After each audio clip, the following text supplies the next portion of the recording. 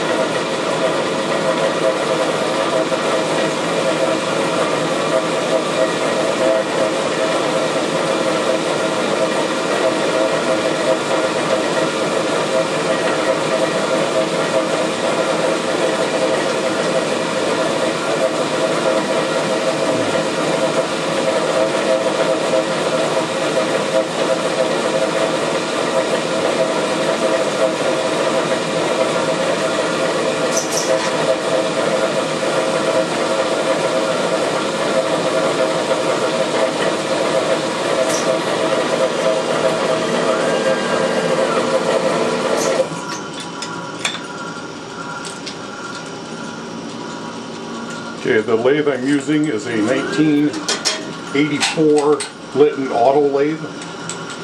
Litton made a lot of these back then. It's got a chip in it. Don't make as many now, a couple a year I suppose.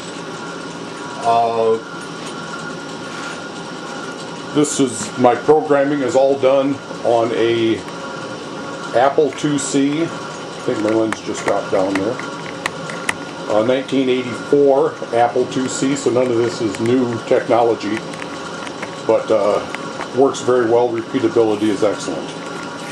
I'm trying to adjust my lens here. I guess that's okay.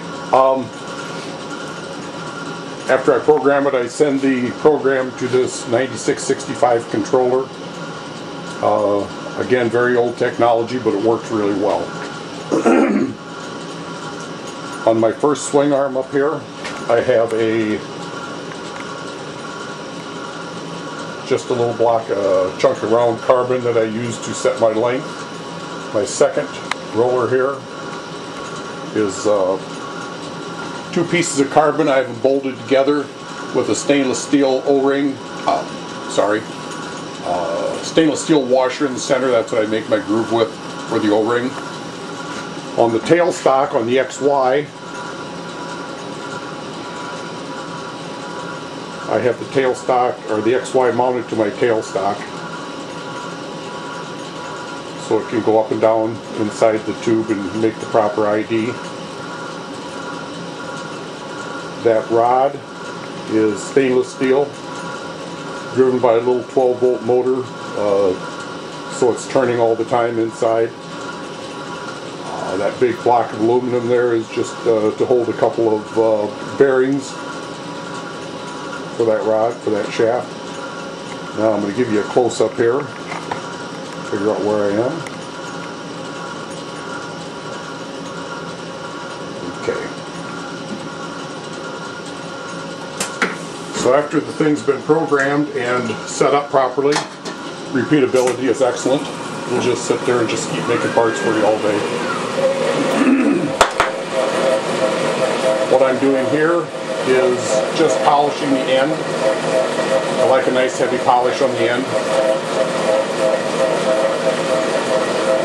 So the time that burner's on is in the computer. I can change that time to anything I want. And the traverses that the different motors make. How the tailstock's coming in. It just sits out there a little bit away from the end of the tube, waiting for the tube to get hot. What I do is I heat it back here a little bit just because that ID is going to come up and I don't want to leave fire checks around there. So that ID comes up, starts making the inside, roller carbon comes down, flattens it out a little bit, and cuts my groove. I don't really get the glass any softer than I absolutely have to. Just makes more of a mess. If I just shape it, it works better.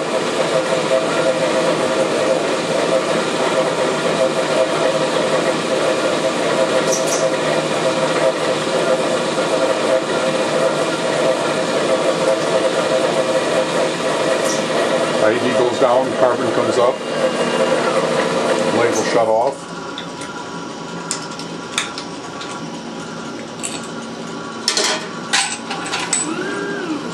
Goes to home, everything homes again, so it all starts out right place. Push start button, sets my length, and away we go.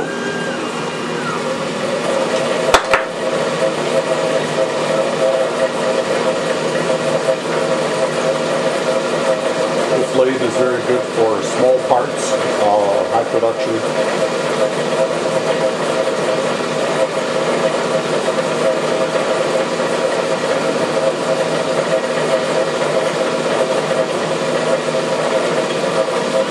Nice polish on the end, go down, heat up the left side a little bit.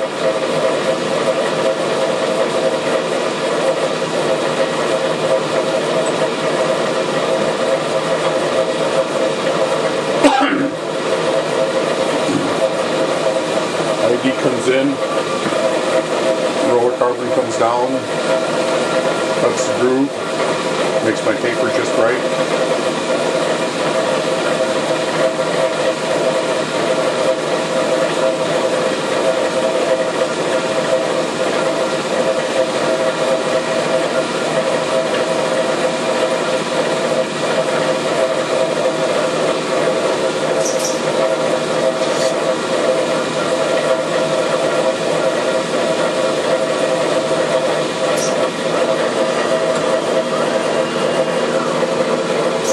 Back to home.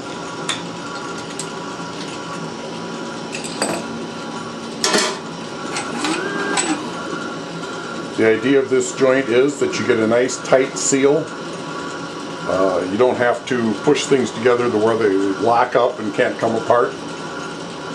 It's a joint with a groove in it. Just put your O-ring on it. Put it in a 19mm female. See how it sits up just a little bit above? Give it a little twist, lock it in. Stays in very nice, gives you a good tight seal, but just comes right apart with no scratching, anything. Okay, thank you very much for watching.